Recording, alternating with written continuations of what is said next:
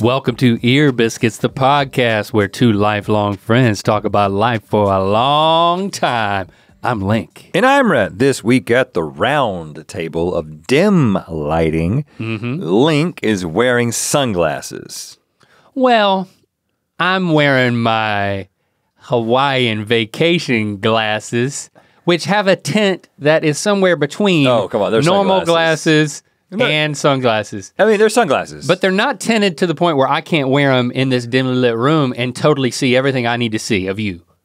Well, yeah, but I'm just saying, but they're lightly tinted sunglasses. Yeah, but I'm trying to make this a part of my life moving forward because this was my life in Hawaii on my Maui vacation, which I'm going to tell you all about, Rhett.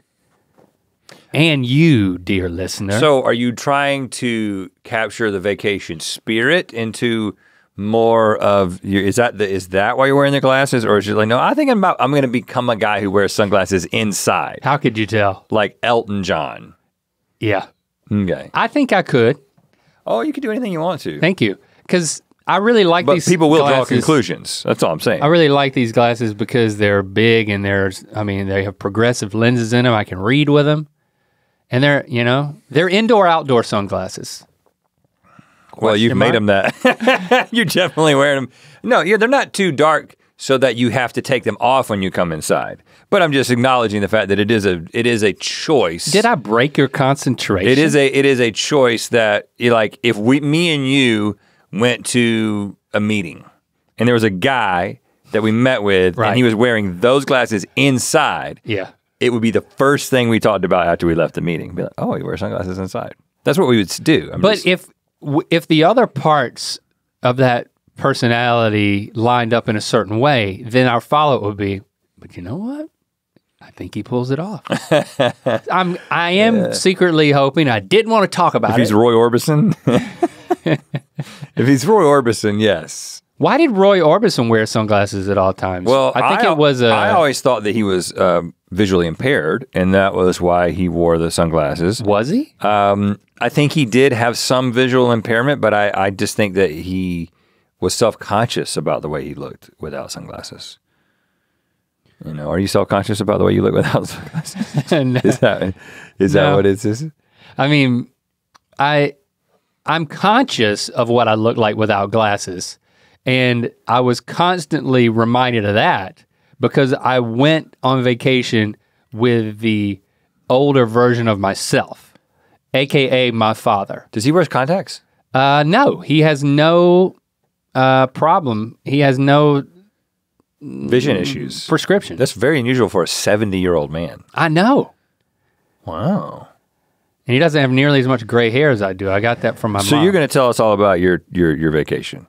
Yeah, I am. Before you tell us about your vacation, we do want to remind you about the fact that we are doing Good Mythical Evening again. If you forgot, how could you? I don't remember all of it. Good Mythical Evening is when we take all of the constraints that we have to have on ourselves off in order to have, Good Mythical Morning. It's got to be like brand safe and friendly, and you got to be able to do something that like you can put on YouTube. But Good Mythical Evening is if you take all the right-headedness out of us. And you go buck wild. And you give us some alcohol. Hey, you like to party? That's what Good Mythical Evening is. Party with us. September 1st, exclusively on Moment House. Get your tickets at goodmythicalevening.com. There's multiple packages for pre-show and Good Mythical more, etc. So I want to tell you all about my vacation. We did go to Maui. I had made the decision to do this trip pre-pandemic, and really, I think I trace it all the way back to your family trip to Scotland, where you took your parents and your brother and his entire family. That really got me thinking. I can do a vacation and bring some of my family along too. I think that would honor them. I think they'd like it. So we put into motion this plan. Did anybody break any bones? Nobody broke any bones. Good. Well, I mean, there was one injury. Oh. I'll tell you about it. We put the plan in motion to take my dad and Nancy, and So once we started filming Dispatches from Myrtle Beach and recording that podcast, which if you want to listen to his perspective on our vacation, that episode of Dispatches is already out. But there's plenty of stuff that I didn't get to talk with my dad about that I want to talk to you about. And I can, give you some of the inside scoop that I didn't get to in that episode. Okay. I got 2 podcasts I got to juggle. Yeah, this is going to make your life difficult. This is making my life difficult. But on Dispatches, I kept saying, well, Dad, if you do a good job, I'm going to take you to Hawaii. But really, we had been wanting to go for years. It's just because of the pandemic, we weren't able to do that. Right. And then also for like Christy's sister and her husband and their kids, we were like planning another trip to go to Disney with them. That got eradicated with the pandemic too. And we haven't put those plans back in motion. But we hope to at some point. But let me tell you, I was telling Christy yesterday, I was like, you know what? I think this Hawaii trip was one of the best vacations I've ever been on. Whoa, really? Yeah, it was like the perfect balance of doing stuff and not having stuff to do. We booked a spot at a resort on Wailea down there in the southwestern part of Maui. You ever been to Maui? I've not. I've been to the Big Island and to Kauai. But right. Well, you and I went to Kauai with our families together many years ago. So I was comparing it a lot to Kauai when we're like driving around Maui. We stayed at a beach resort. We stayed at this spot where it was big enough for like Dad and Nancy to have a room, me and Chris to have a room, and then the kids to sort things out. So it was like it was a nice spot. We had space and where people could go and retreat into their own zone. When you have a 19-year-old and a 17-year-old, you want to be able to like give them their own space. Yeah. So I knew that was key, and then I knew that making plans, but then making non-plans was important. And I think all of that really came to fruition. In terms of making this the perfect balance of just a nice, well-needed vacation away. Are you looking at your thigh? What are you doing with your hand down there? I'm just twiddling my thumbs around this thing. I thought you were looking at your phone, then I saw your phone there. No, I'm twiddling this. Yeah, okay. All right. Just making sure I'm still here. I just didn't know if you were into what I was saying. Oh, I'm so into it. You plan the perfect vacation. I don't know if you're scratching your balls. Just the perfect balance of doing and not doing. I mean, the big I've been question listening the whole time. Honestly was, what is it gonna be like to take Dad and Nancy on this thing? Granddaddy and Nana. But you just said it was the best vacation, so do you think it had to do with the fact that they were there? Yeah, that was the big question. Because guests change your family dynamic, and often they change the family dynamic for the best. I have found that when we travel, people are on a better behavior, and when there's a friend of one of the kids brings a friend, yes, nobody shows their ass as much. You know what I'm saying? Like nobody just does something stupid, embarrassing, just as a complete dipshit because there's somebody who's not family there. Yep. So do you think that happened? I do think that was a key to it. Plus the fact that Dad and Nancy are super laid back. Like they were super happy to be there. They don't add stress to the situation. They were along for the ride. Which is a lot to say for, aging parents, I would think. There was no control of anything energy. It was like, hey, I'm gonna treat you guys to coming on this voyage with us, and you're gonna love it. And then, by the end, the only thing Dad said about the halfway point was, you think maybe I could play golf? And I was like, well, I didn't know if it was too late, Dad. I didn't set anything like that up because I don't play golf. Honestly, I'm sorry if that's a little selfish. I should have gone. But that did work out. And as he talked about on Dispatches, that was a highlight for him is taking Lincoln golfing. But yeah, we really did have a good time. And it was a test of our relationship to have him there because you are living under the same roof with these people. That you never live with. You don't know how it's going to be. But they were cool. They were laid back. They were having a good time, and so I'm happy to report that it all worked out. He's still your dad. Also, 9 days was like a generous amount of time. So just in terms of like stipulations, really, I was planning on 14 days. 2 weeks is what that is, right? So you were ready to come home at day 9? I was. Yeah. Yeah. I mean, I would say that's pretty typical. When you're in the same place. Yeah. Were you eating the same breakfast every day? The breakfast got old. It was a good breakfast, like you can 9 days of the same breakfast. Yeah, I mean, obviously these are privileged problems, but I'm just saying. At a certain point, I wasn't really getting out of bed for the breakfast. You know what I'm saying? Right. The cool thing about going to Hawaii is that there's 3 hours behind. So when I decided to wake up, it was like early in the morning. There's something I felt this like superiority of like being up so early on vacation, like literally seeing the sunrise. Every day? What time are we talking about? The first few days. Like, just because it was the time change. Yeah, I mean, I get up at 5:30 and it feels like 8:30. And like, I went out there and did some paddle boarding. There was a beach right out there and you could go out there and just get some snorkel gear and go around this little reefish type area. And there were sea turtles right there, dude. Yeah. I've never freaking snorkeled with a sea turtle. Did you touch them? Because that's a $10,000 fine. I did not touch them. I just looked at them. And some of them were like resting on the bottom, just sleeping. And some of them were just like floating. And you could just like swim around them. And they were just like used to it. They didn't care. They were happy. Happy as a pig in a blanket. Any waves for paddleboarding? Not right there. Like driving around to other sections of the island, there was, I saw a lot of people surfing and some people doing some stand-up paddleboard surfing. But early enough, it was calm enough to do some stand-up paddleboarding, but not really with surfing.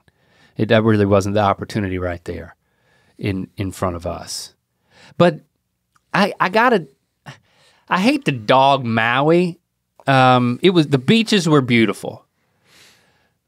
And but it's just not, it's not the same vibe as Kauai. Kauai was like, it's so jungly and like these like dramatic green mountains just like exploding out of the ocean everywhere. And there's like sheer drop-offs. Maui is more of like, you got there's like 2 islands that are kind of connected basically into one island. So you can easily imagine how they were each made by their own volcano. But there was one inactive, I don't even think you'd call it dormant. It's just over. This volcano, nothing else to see here. It's a done volcano. It's nowhere near active. Spent. Haleakala, that formed the majority of Maui. And so it's just looming in the center. No matter where you drive around, you look and it's like, there's just clouds. It's like this one mountain volcano that just goes up into the clouds. But it has to be more lush than the Big Island. And I haven't been there. But the Big Island is like there's like very large swaths of it that are just barren landscape. A lot of it of Maui was farmed for pineapples, I believe. So there was a lot of it that was just like deforested. And so now there's like an old sugar plantation and there's like remnants of where they farmed pineapples.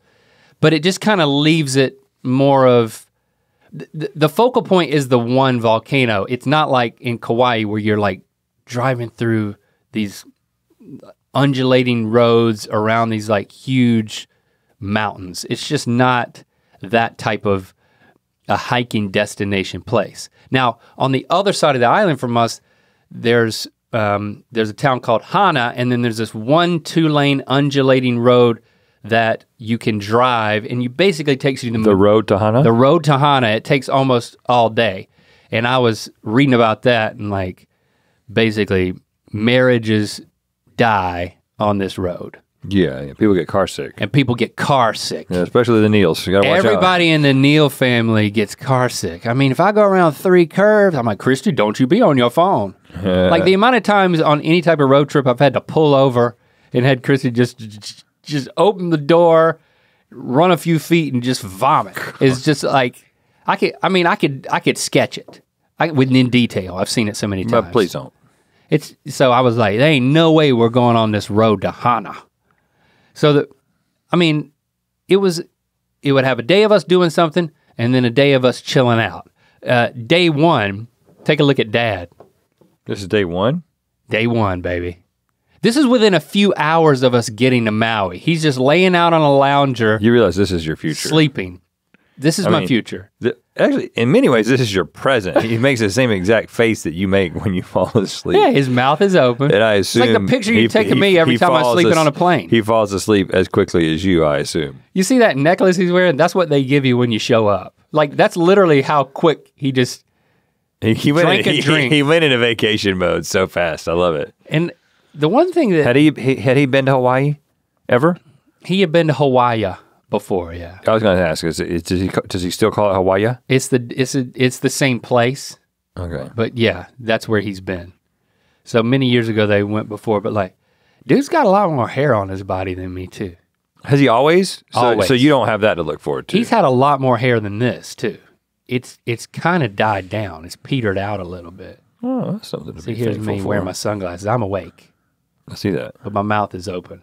So there's a number of things that we did that I'll tell you about. But first, let's talk more about Good Mythical Evening. Did we tell you about it? We already told you about it. We just want to tell you some more about it. What else can we tell you about it? I know that we started to plan some of the segments. We've planned most of them, and I think that they're different. Maybe a notch up from last year. It's totally different than last year, but then kind of it's totally the same, but then totally fresh. No repeats. No repeats. We're trying different things this year. Things are going to get out of hand. Things are going to get memorable. It was a once in a lifetime experience that we're going to do twice. That we decided to now do again, and potentially annually if you guys keep wanting us to do it. If you keep showing up, buying tickets for it, we'll keep doing it.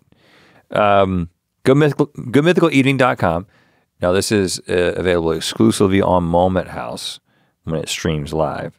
And remember, you can, if you're a member of the Mythical Society, mythicalsociety.com, you can see us get ready for the show, which will involve some, sometimes the party starts before the party starts. In certain things. Yeah. Yeah. And then there's a Good Mythical More. You can buy that as part of a ticket, and you can get an exclusive t-shirt. Like, check out all the ticket packages at goodmythicalevening.com. So one day we decided to go to the top of the volcano because I found out that you can drive all the way up there. Like, from where we were, it's like an hour and a half drive. And yeah, there's a couple of places where it gets kind of some switchbacks. And I was like, listen, we're not doing the road to Hana, but we got to go to the top of the Haleakala. It takes me a couple of times to get it. So we're driving up there, and I'm like, how do you prepare the family for this? I was like, if they're going to get car sick? We can park. Well, I'm just like, do they all take ginger? So yeah, we got the ginger chews, and we've got some Dramamine. Do they all get in the front seat? Because Christy's got to stay in the front seat. Christy's in the front seat. She's the queen. But what are the? Because all the kids get car sick too. We rented a minivan, and then you put them on top. Because if you get the wind in the face, a lot of times that'll help. I mean, it's mainly just giving them a little bit of that anti-nausea stuff and making sure that they're not on their phones when it gets curvy. It worked. It did work. And the other thing I was concerned about is like, is it a long hike? But no, you drive up to the top, and then there's a couple of places where you can just look out. Now, the thing that people rave about, and you have to get reservations to do this, is to go up at like sunset, 4 o'clock, sunrise. Sunrise. You're at like 10,000 feet. You're in the middle of this island, and you can watch the sunrise, and you can see like all these other Hawaiian islands. Not every single one of them, but I was like, we're not getting up that early. Yeah. So we didn't do that. You can also watch sunset when I was like, we just go. If we get up there, that'll be a victory. So we drive up there. And we're like, man, there's so many clouds. We're not gonna see anything. But it was so high that we went above the clouds. Oh, wow. And it was pretty amazing, even at the middle of the day. You got pictures of that above the clouds? So we're driving up there, and you don't have to hike too much in order to you get out of the car and you're kind of just like at an overlook, you know? And there's an observatory up there and stuff you can see. And I was like, well, cause I don't want to make Dad and Nana have to do a bunch of walking and hiking.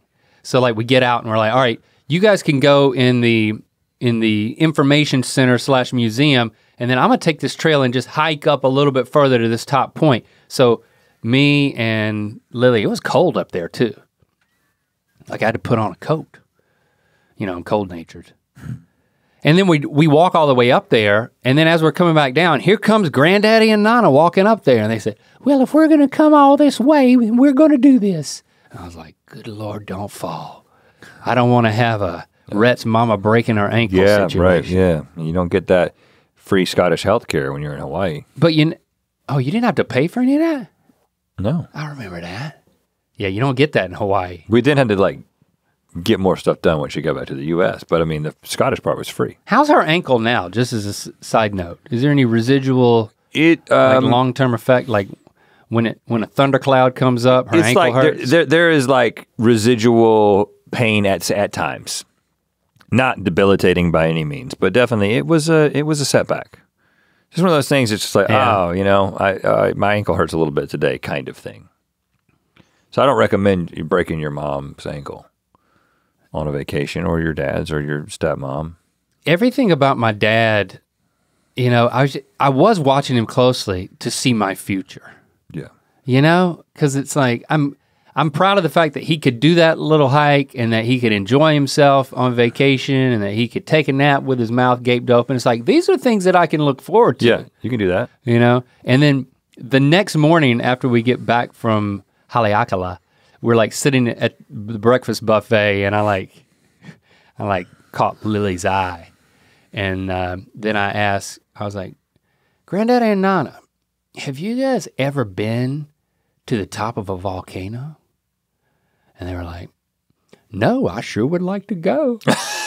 And I was like, that's where we went yesterday. I was like, what? I was like, I guess I didn't ask any follow-up questions. I just thought it was hilarious. You didn't say anything else? I said, that's where we went yesterday. And they were like, oh yeah, you're right. It was just like, what? Like, do you not remember? Did they think it was a ride? Maybe the way I asked like soaring over California in Disney? I mean, I thought I went to the orange fields. Would you like to go to the top of a volcano? They pictured an erupting volcano like or something. Joe versus the volcano. So it was like, it didn't really connect to like totally dormant volcano. But I'm like, yeah, that's are you with me? Are you here for this? They had a good time. Now, whether they remembered it or not is another question. I've been to a non-dormant volcano. I remember you guys got in a huge argument because you were hiking to it. Any sort of hiking, yeah, I mean, boy, Jesse and I will find a way. That's why I didn't do any hiking. Even though I really wanted to, no hiking. Yeah, I mean, you had to you got to plan better than we did. It was a little too last minute, but yeah, I mean, non-dormant volcanoes are even more fun. I know, I would really love to do that, which is like a big highlight of going to the Big Island. Yeah, if it's flowing. I don't know if it's flowing right now. It was flowing when you went though. Oh yeah.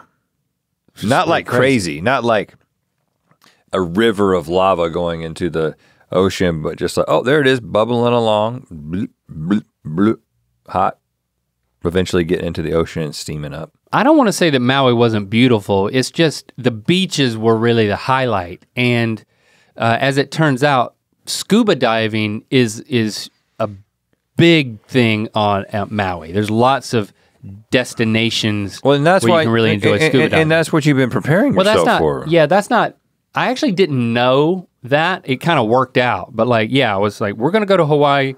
And then I was like, yeah, let's really get going, get into gear on this, like getting certified for scuba, looking forward to the trip. But as it turns out, like that is a highlight of being on Maui, even more so than Kauai. Like Kauai, you can scuba dive probably in any Hawaiian island, but like Maui is actually, according to the people we went with, because we went on 2 different days. Maui's the best. And of course, this is just me and Lincoln because we got certified leading up to the trip. And this is a big part of what I was looking forward to. And, you know. I mean, you were living basically the White Lotus life. You know, you were the dad in White Lotus. Which, great show.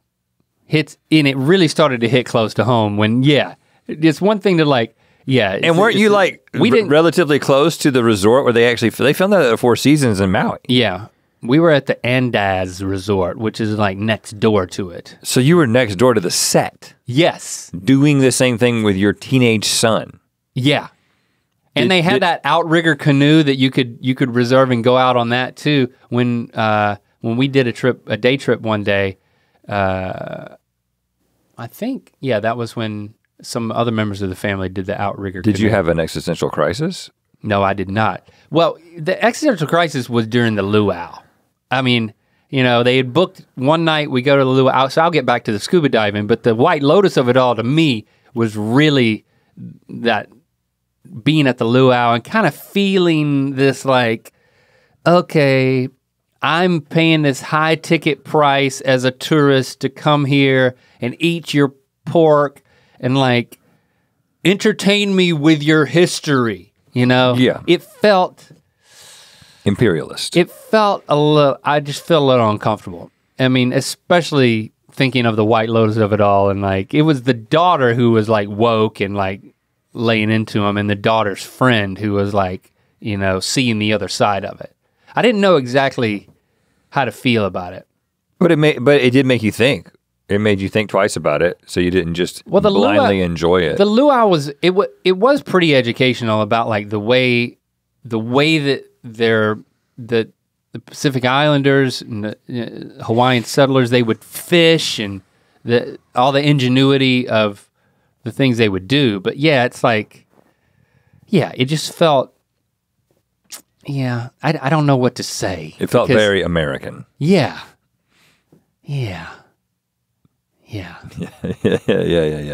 You felt like a colonizer. It's a good show though, because it puts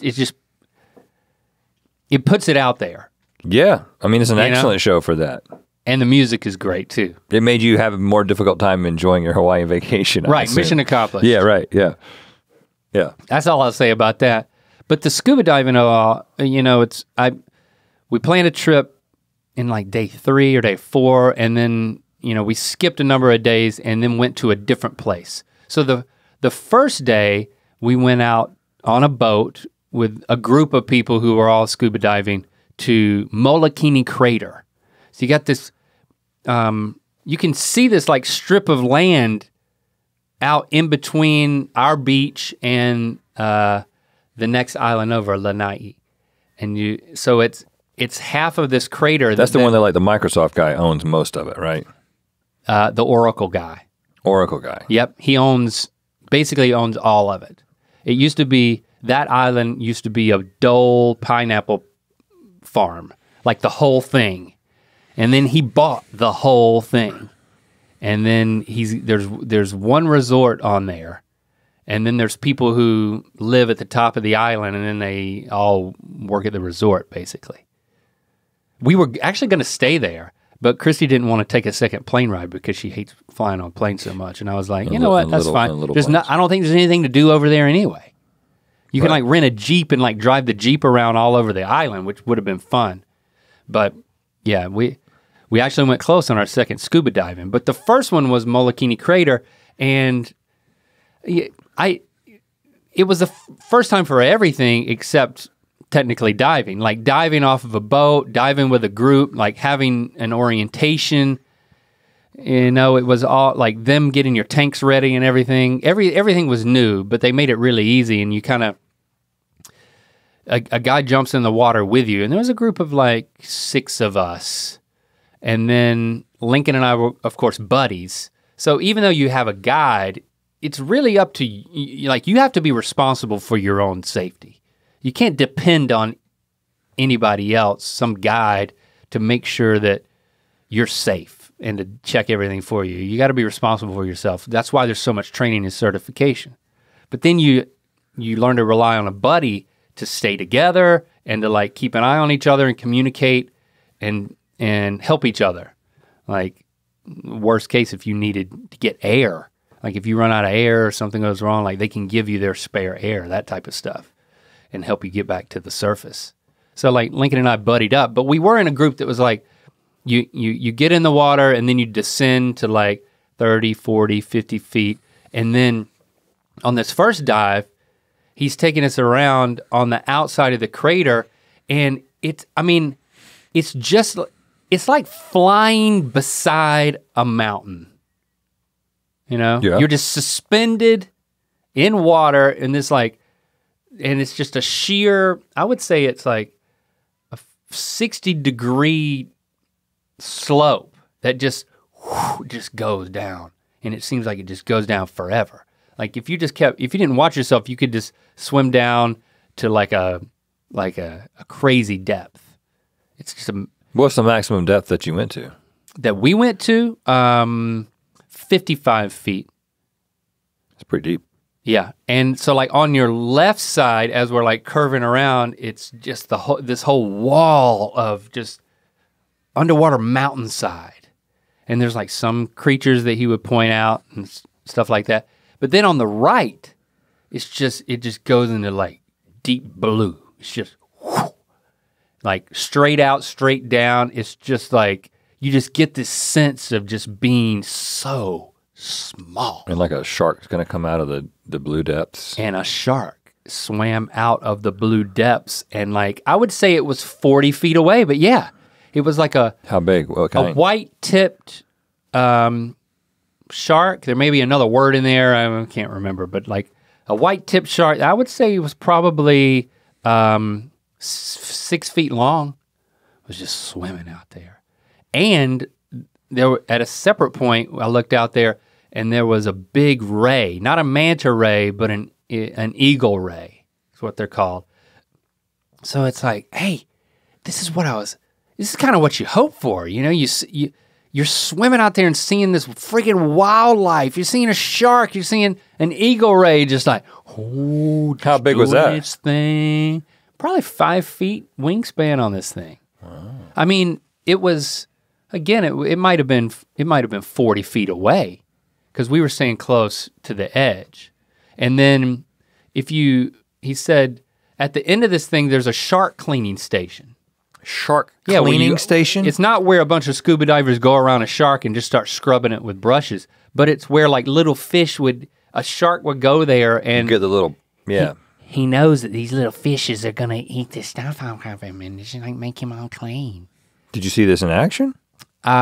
We ran out of air before we got to that. You know, everybody, or just you and Lincoln? Just me and Lincoln. You know, this is our first dive. I've been breathing too hard. You know, you're breathing too hard. Well, actually, I looked around and I couldn't find Lincoln. I'm like, oh crap! You lost your buddy? Where is Lincoln? And they train you like, if you lose your buddy, panic. Yeah, just panic. Just panic. Just start sucking in water. Crap your pants. It's over for both of you. Ink. And just do the human version of an ink, which is like sharting. Mm-hmm. No, it's like if you can't see him, you look up, you look down, and then you start to ascend and you look around again and again. But I just looked up and I could see him up there 30 feet, and he was already going up.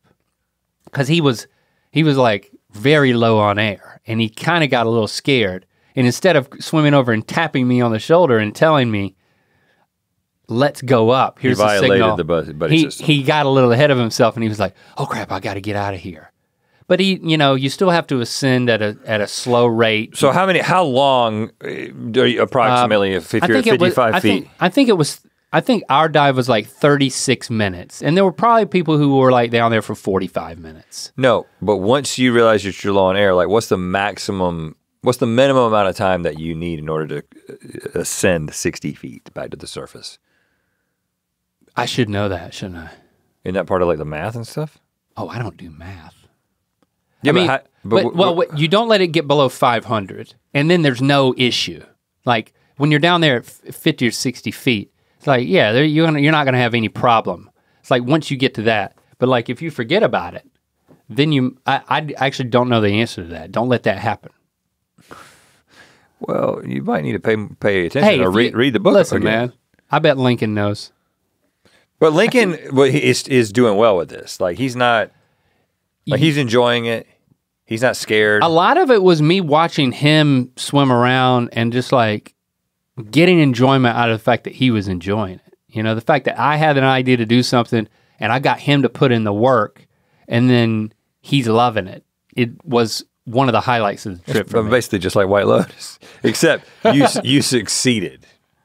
You succeeded in what that dad was like trying to get his son to do something to connect with him. But not really succeeding, but you actually pulled it off. It worked on our account. Yeah. Yeah. The second trip we did, we went with a different outfit. We had to drive further and then get on a different boat that went to Lanai. So we get to go around that island and see the one resort on the island and then how barren it is and how wild it is. And then is it like trees? Is it all trees? There's not a lot of trees. No, because they clear cut everything for pineapples. So now it's more deserty, like the type of brush and everything on it. And our side of Maui was that way too. When you go to the other side, there's like a tremendous amount of rainfall and it's a totally different ecosystem. Probably a lot more like the Kauai experience. I just didn't take the road to Hana, so I can't. That's speak basically to what I've heard is that Maui has it's the best combination of everything that you could get on the other islands. So, but you didn't go to that side, so you didn't get. Yeah, I didn't go to that side. I think that is my one regret. But that second dive trip was even better than the first one to Molokini Crater because we went to what are called the cathedrals. You've got these volcanic rock formations where there's all these crevasses and tunnels. We jump out of the boat. You can't go in those. We get our group together, and the first thing we did was swim down to about 35 feet, maybe 30 feet. And then I saw that some people in our group, all of a sudden, they turn on flashlights. I'm like, well, damn, I don't have a flashlight. What? This wasn't discussed? They mentioned something about flashlight on the boat, like if you have a flashlight, blah, blah, blah. And once they said, if you have a flashlight, I don't have one. Okay. So we start going through a bona fide tunnel, a tunnel that ended up being probably from wall to wall, not much more than 10 feet. How long is this tunnel? 10 feet in diameter, and then I would say it might have been 25 feet in length. It opened up to more of a big ocean. Yeah.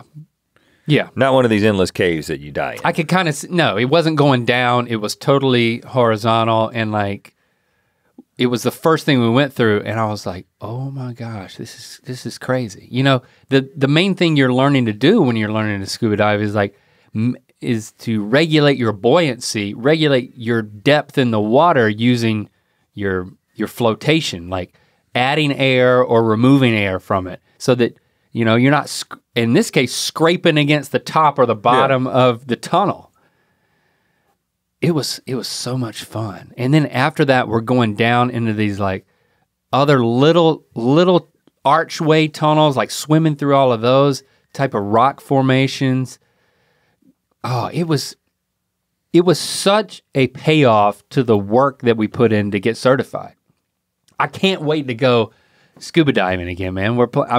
I'm trying to plan a trip now for me and Lincoln. I asked Chase if he wanted to go. You know, he's the only other person at Mythical I know of who's scuba certified, to go out to the Channel Islands. Yeah.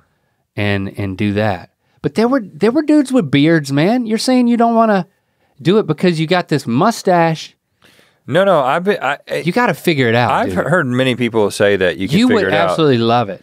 But I in the little bit of snorkeling that I've done, when I like used the stuff that they said to use, like the silicone like stuff, you know, it was just like I have to get somebody who actually knows what to do to tell me what to do versus just going on the internet and, you know.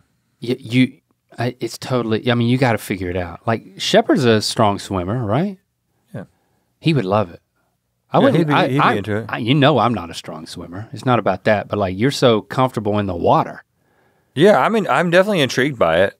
I mean, I was thinking about going spearfishing with a friend that does that, because that's more just like put on the snorkel and hold your breath for a long time, which I can do. Yeah, But, you can do that. No, I'm definitely interested in it, and I think I know Shepard would be into it. He would be like, "Sure, I'll do it." Yeah, it's. I mean, and I still am not comfortable enough to like completely enjoy myself, because again, everything in taking out a boat and going with a guide and like people giving you orientation and all that, everything's still so new. And then you get in the water and you're like, you're learning how to use the dive computer and how to follow people, but not too close. You know, everything's kind of, you're figuring it out. And so there was a lot on my mind, but my instructor told me, it's like, after you get a certain amount of dives under your belt, then it becomes this total Zen experience. You stop thinking about where you can be, being in the water is totally being in the moment. And he said, and when you come back out on land, you look at the world differently. You start to look vertically. Like we tend to work in like a horizontal plane, because we're not birds. But he said you start to bring more of that back into your experience on land. Have you been looking up more? You start looking up more. Took a walk from my house and I was like, oh, look at the trees up there. I wonder if I could fly up there to them. Just kind of float up. It's. Don't get any ideas. It's great, man. That's a whole nother thing, is to get those the backpack fans. Maybe I get into that. What do you mean oh, you're talking about a jetpack? A powered parachute. Oh. Yeah, Jessie won't let me know. She's afraid I'm gonna die. This is better than that. There's a lot more freedom, and there's not like a propeller. It's safer. It's gotta be safe. It's definitely safer. We also did an ATV trip, which was not nearly as good as the ATV trip that like when we were in Kauai and we went with the boys. And we were like in those quads and like we went through this like bamboo forest, and we went to this place that had a waterfall. Well, this was on an old pineapple farm. There's so many of them in Maui, and they were given permission to turn it, since they're not growing pineapples anymore, to rejuvenate. Who grows the pineapples now? They're not growing any. They are or in Lanai. I don't know. I think they're all grown in a lab, man. But you got this, so you got this ATV course, and there's like all of this black plastic coming up. And so they stop and explain at a certain point, there are layers upon layers of black plastic. Have you see like gardens where people plant stuff, and like to keep the weeds, part of the farming. Yeah. Keep the weeds out, they'll like poke a hole and plant something, and then they'll water underneath the plastic, so it conserves water, and it was a farming technique that actually destroyed the land there, where what they would do is, after a season of pineapples, then they would like till it up and then put another layer of plastic and just do that again and again, to the point where it's like you go 8, 10, 12, 16 feet down, and it's just layers of plastic. What? Where they would just decimate the land. People do so much stupid stuff. I know, it was so depressing. But the cool thing about the ATV place we went was that like they're rehabilitating the land. There's no way you can pull out all that plastic, but what you can do is that you can replant trees on top of it.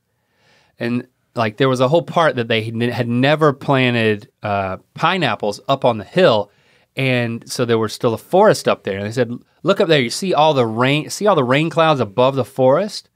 It's like the reason why they planted pineapples here was because all of that rain was down here. And what I didn't realize was that that the forest actually it's making the rain. It makes the rain, and it draws in all the moisture.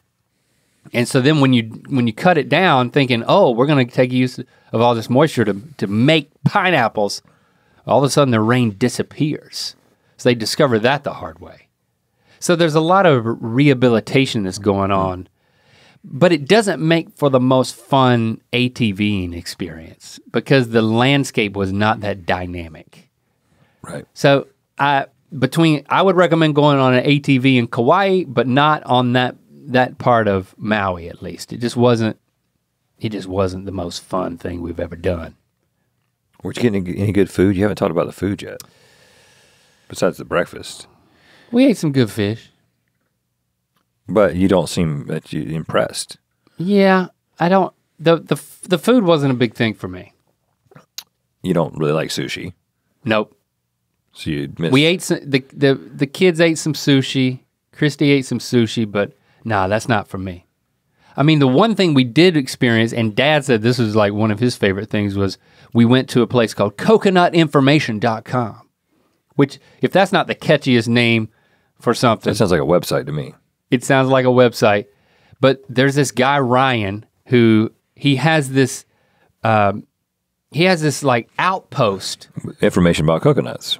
And he's planted all these coconuts, and it was an enthralling experience going. Our travel agent told us to go because Guy Fieri went there.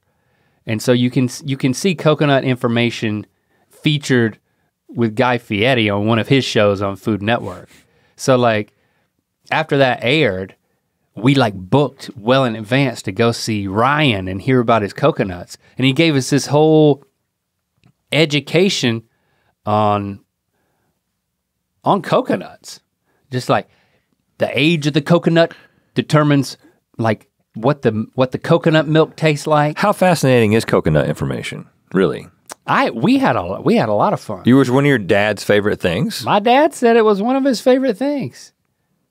Okay. I had a good time. It was Did great. they put alcohol in the coconuts? No, it was just information. it was coconut milk, and we took the coconut meat and we made it into noodles. We did that. So it was like a little bit of a cooking class. But you don't even like coconut. I don't like dried coconut on like a cake, but you know what I love? Coconut water. That's what I discovered. It's magical. It's got like electrolytes in it. You discovered coconut water on this trip. No, I drank coconut water in Thailand when I went there. The guy would hack open a coconut and I'd stick a straw down in it and drink it right there. It's delightful. Along with some corn. Yeah. But once I got back home, I started buying coconut water. It's great. A lot of electrolytes, Rhett. You like coconut water? Yeah, we have it regularly in the like the outside fridge next to the pool. Got to keep it real cold. Did you? And forgive me if you talked about this on Dispatches from Myrtle Beach, but given the fact that your dad is, into being recognized. Did you meet any mythical beasts while you two were together? Because that seems like that would be a pretty cool experience for some mythical beasts. Well, the podcast was so fresh. Like I think episode 1 had come out while we were there. But there were a couple of, I think he was disappointed because instead of him getting recognized, I was just getting recognized. He was like, well, hey, I'm his dad. He never said that. He would just, at a couple of times, he would be behind me and I would be like at the breakfast buffet when we exited. I was like, where's Dad? And then a few minutes later he comes up and he's like, well, there was people back there that recognized you, but you were gone. So I went over and talked to him. He's got a picture and everything. It's like, Dad, you got to keep moving sometimes. Yeah, that's what I was thinking. He was like, why didn't you stop? Like, well, how can I, so he took my leftovers, basically. But yeah, so I did get recognized. So maybe next time y'all go on vacation together. Oh, it'll be the two of you. Yeah. Getting recognized together. Yeah. But I'm trying to think which was more formative to our relationship, us going on vacation together or us making our podcast together. The 1-2 punch of both of those things has like really opened up our relationship. But you're saying that there's no fights, no conflict, no conflict to note, no. Well, I think the key was even between the kids? We let Lily do what she wanted to do when she wanted to do it. Like we gave her space.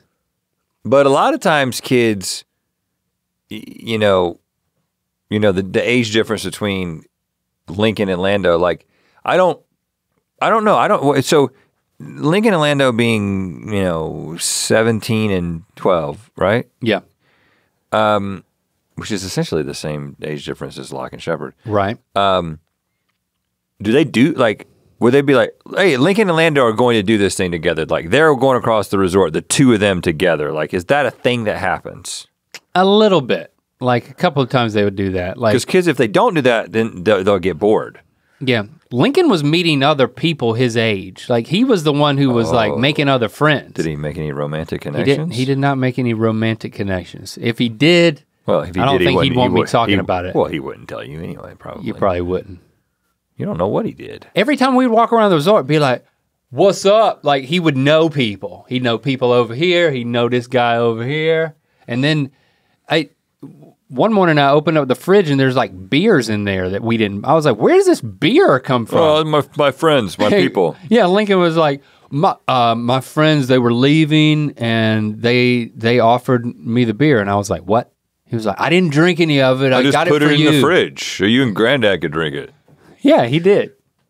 And then what about Lando? I mean, because at that age, like, I'm talking about my vacation next week, but like Shepard being by himself essentially with us as a 13-year-old, there's a, Yeah, Lando needed there a was little bit more. bit of a boredom thing that ended up happening. That was one of the factors. Like, Lando got a little bored. You know, I think once you get to be a teenager, you can retreat into your phone a little bit and you kind of want to watch your shows and just be on your own or make your own friends. But yeah, so it's like Lando was at kind of a tough age where it was like, let's do something together. So it's like, all right, let's go snorkeling. Let's play. We had a cornhole set out there. We did some stuff like that. So like, kept him engaged. And I think that's why like the 9 days of it all was like good versus it pushing it too far or like going to a second location. Yeah. Which would have been way too much. But the injury, I forgot to tell you about the injury. Dad normally throws Nana under the bus on dispatches because he's always dishing some dirt, but I guess I'll have to do this one because he didn't talk about it. And she was putting her leg up on the sink in order to, I think, to shave her leg or something. And she she fell over and hit her like her shin, like super hard, and like got a big old whelp. And I was like, oh, is this it? This is like day 2 of vacation. I'm like, oh man, is she gonna be able to walk? I think she was in a lot of pain, but she didn't want to. She was a trooper. She just kind of went along with it. We iced it, and then she was okay. Put some ice on it, walk it off. She was okay, but so there was no break.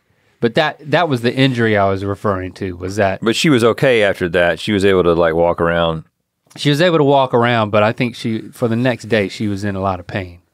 And speaking of pain, I think and you know what, this can be my recommendation because I think this is my rec this week. Yep. Mm-hmm. When you're going on a beach vacation and you want to do a little spa treatment, especially if you're like me and you want to get a massage. Like well in advance, I was like, I'm gonna book a massage. Me and Christy are gonna do a massage. I'm gonna give Dad and Nancy a massage.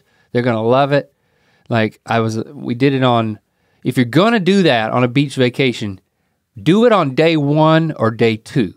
Don't even wait to day 3 or day 4 because what's gonna happen is you're gonna get sunburnt and then you're gonna have this like really nice spa treatment that it's gonna turn into torture. Like I didn't get sunburned, but Christy did. Even my dad got sunburned. I couldn't believe it. I was like, they got sunburned on day 1. Really? Like when my dad's sitting out there with his mouth gaped open, just drinking a. I mean, this is like vacation etiquette. I know. Like you got a sunscreen up, son. I know, but like, and Lincoln had never gotten sunburn in his life apparently because he was asking me, well, Dad, what's going to happen? I was like, you're going to hurt, son. You're going to hurt. Now I didn't get him a massage, so he didn't have to worry about it. But like the third morning, he was like, how'd you sleep? He was like, I couldn't sleep. Everywhere I turned, I was like, yeah, you got sunburned. Well, he learned a lesson. And then whenever, later on in the week, like towards the end of the vacation is when it's like, he wasn't in pain anymore, but it started to peel. And he was like, Dad. Am I going to die? It's a, what?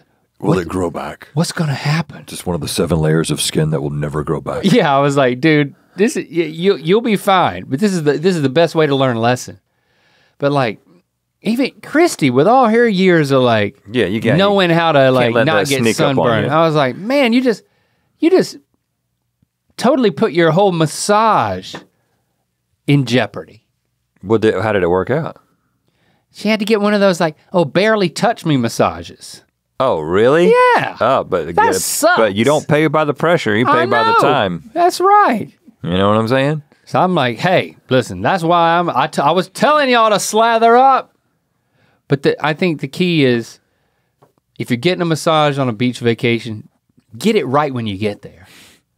Or just wear sunscreen. Or get it day 2. There's and then if you want to get that, if you got to work that base tan, you can do it after that. So again, it was a great trip. Honestly, I feel like not a lot of sensational stuff to report. I think that kind of wraps it up for me here with my Maui trip.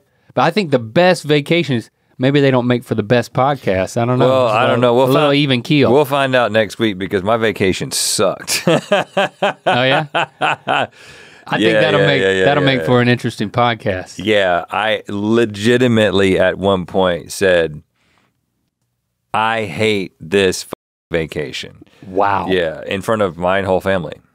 So we can talk about. That's a good example. We can talk about how I got to that point. So you threw a tantrum.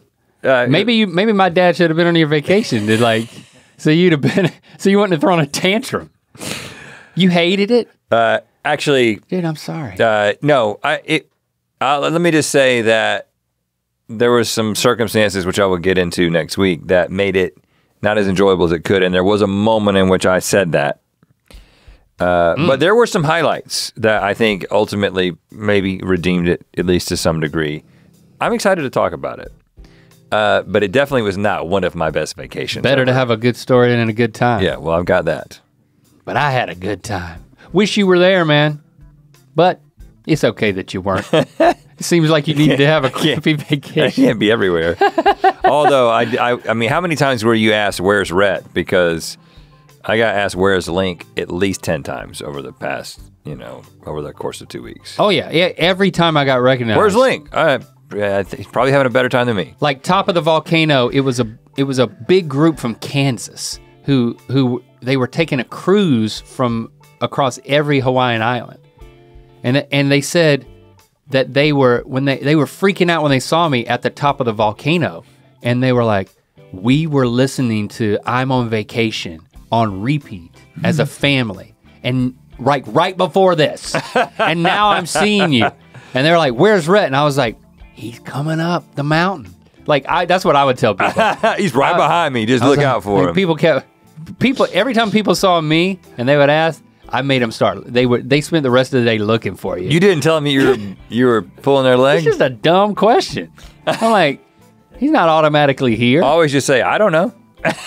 I don't know. I don't have. He's coming up. You want me to bring up Find My Friends? Coming right around now? the mountain when it comes. All right, we'll be coming around the mountain next week, so Rhett can tell you about the worst vacation he's ever had. Maybe not that.